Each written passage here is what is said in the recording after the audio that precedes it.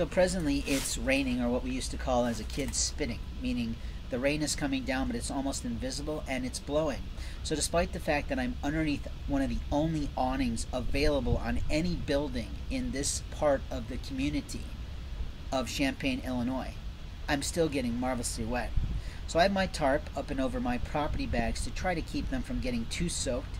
Not that it matters, because I only have a few pairs of pants, as you know. And a little girl who's about 16 promised to bring me some pants, but she never did.